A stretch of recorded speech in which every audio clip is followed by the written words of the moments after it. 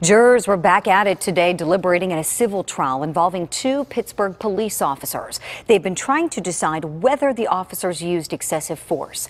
But as Andy Sheehan reports, the trial will now likely wrap up next week. Leon Ford left the federal courthouse this afternoon after the third full day of deliberations, still without a verdict in his civil trial against two Pittsburgh police officers. The jury seems unable to answer two questions about this traffic stop 5 years ago. Did Detective Andrew Miller assault Ford in attempting to pull him from the car? And did Detective David Derbish use excessive force in shooting Ford 5 times? Shots that left Ford paralyzed from the waist down.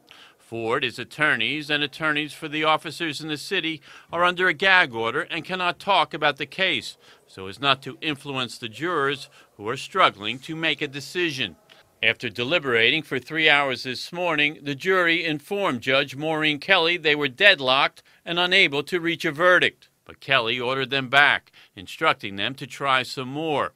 They left this afternoon for home at 3:45 with instructions to return after Monday's holiday at 8 a.m. Tuesday to resume their deliberations. By ordering the jury back on Tuesday, Judge Kelly is determined to get a verdict in this case, and she's giving the jurors a long weekend to think about it.